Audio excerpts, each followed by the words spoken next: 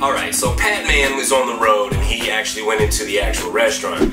Me, I don't do that, and I kind of have higher standards for my coffee. But anyway, so I did go to the drive-thru and pick up the mini donuts. The mini donuts. Yeah, so I had to try it. I had to come back home and get a cup of my favorite K-Cup. Pat gave a good review, but I don't know about his opinion. You know what I'm saying?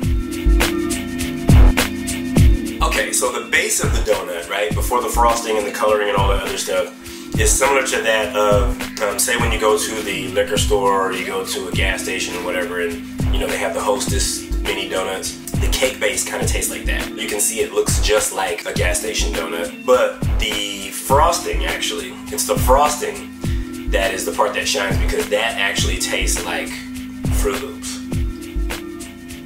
Not too shabby. They just came out today. They're gonna run you about $1.99. 5 minutes later.